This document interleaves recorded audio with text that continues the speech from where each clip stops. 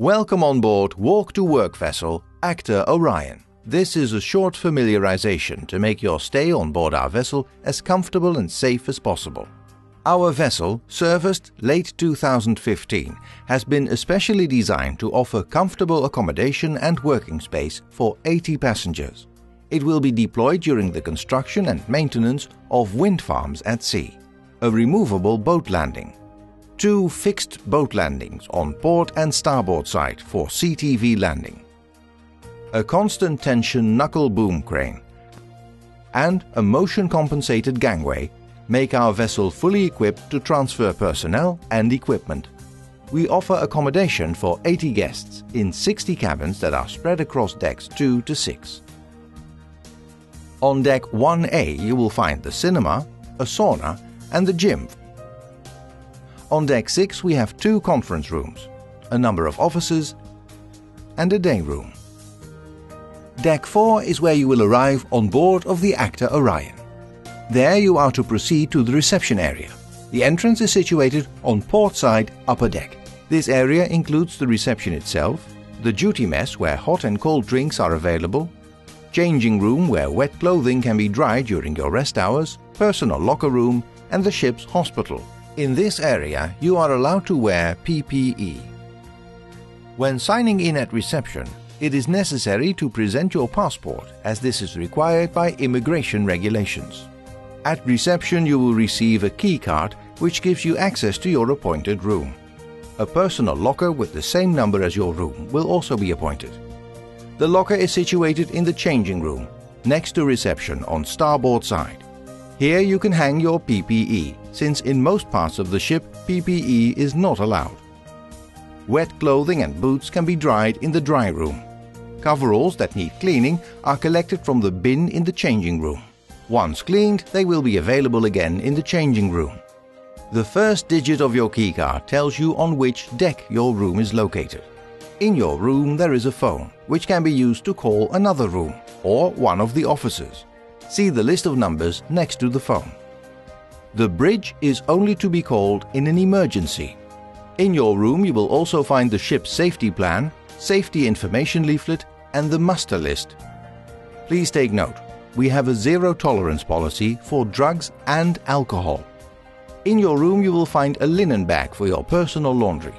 You can drop these off at the laundry. It will be returned to your cabin within 24 hours, washed and dried. The doors make a very loud noise when they close. Please close the door by gently guiding the door to the closed position, as demonstrated. This will be appreciated by other guests in the vicinity. The vessel is equipped with watertight sliding doors in between different compartments. These can be activated at the door itself or from the bridge. When the door alarm is active, it is absolutely forbidden to pass through this door. These doors are only to be operated by marine crew. The mess room is accessible during meal times only. Times are shown at the reception desk and at the mess room entrance. When entering the mess room, work shoes, coveralls, dirty clothes and sleeveless t-shirts are prohibited. Keep in mind that you're on a vessel. Don't leave any cups, glasses or cans unattended. In the mess room and in the corridors we have bins where you can separate your waste. Do not dispose of any waste in the toilets. You will be held fully accountable if the sewage system is blocked. As per our housekeeping rules, do not obstruct or block any life-saving equipment, firefighting equipment and emergency exits. When using the sauna or gym, shower facilities and clothing lockers are available at the sauna entrance. Please clean the devices in the gym after use. Smoking is allowed in the smoking room on deck 6 and the designated smoking area on deck. Here, smoking is only permitted when the vessel is not within a 500-meter safety zone of an offshore oil or gas platform. It is absolutely forbidden to smoke in any other areas aboard the ship. When you hear an alarm on the ship's PA system, take your life jacket and thermal protection AIDS and proceed to the muster station to await further instructions. Even if the alarm is followed by the announcement, "This is a drill," you must act as if it is a real-life situation and proceed to the muster station, carrying the above-mentioned items. The various alarms are: general alarm, 7 short and 1 long signal, followed by a verbal announcement on the PA and a constant frequency siren sound on the PA. Abandoned ship, same as general alarm. Fire, constant signal with constant frequency on the PA, a bell sound. Man overboard, 3 signals with a constant frequency on the PA, sounds like a bell. When you notice an open fire or smoke, activate the nearest fire alarm station and call the bridge. Tell the bridge what you see, give them your location, and take action. In case of thick smoke, kneel down and follow the emergency sign just above the floor to the nearest exit. When there is a medical emergency, inform the bridge. Describe what kind of attention is necessary. For small cuts, etc., there are designated bandage boxes in the duty mess room, engine control room, client office and bridge.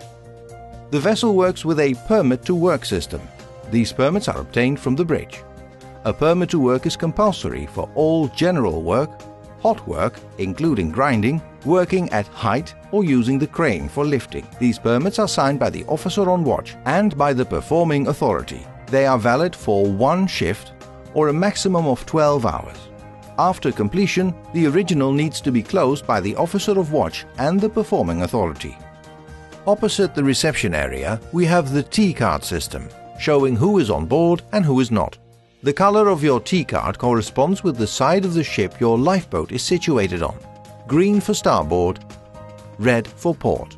When you leave the vessel, it is your responsibility to turn the card with your name, so we know who is on board and who is not. Never enter areas marked for authorized personnel. The current ISPS security level is displayed at the reception area. As we want to maintain safety on the highest standard, we have a stop policy, which means that any person can stop an unsafe operation. We also have a safety observation card system. A mailbox to collect these cards is at the reception area. This mailbox is emptied daily and the content is discussed in the daily meeting. Where possible, immediate steps are taken to improve the situation. The zones on board where PPE is required are marked by the red line on open deck. Beyond this line, it is compulsory to wear PPE, safety shoes or boots, coverall, hard hat, eye protection, gloves. When working overboard or leaving the vessel by means of boat landing or heave-compensated gangway, an inflatable life jacket including PLB and, if the seawater is below 14 degrees Celsius, an immersion suit are compulsory. When embarking or disembarking, follow the guidelines. Wear full PPE. Baggage is to be loaded separately. Follow the orders of the person in charge. Wait for clearance of the person in charge to start the descent or climb. Cross over at the highest point of the wave. Keep 3 points of contact at all times. Do not rush. When on board, follow the yellow path. In the event of an oil spill, activate the alarm and take action with the crew immediately. The SOPEP boxes on deck contain everything you may need for small and large oil spills. We hope you enjoy your stay on our vessel. Look out for your own safety and that of the other occupants on board.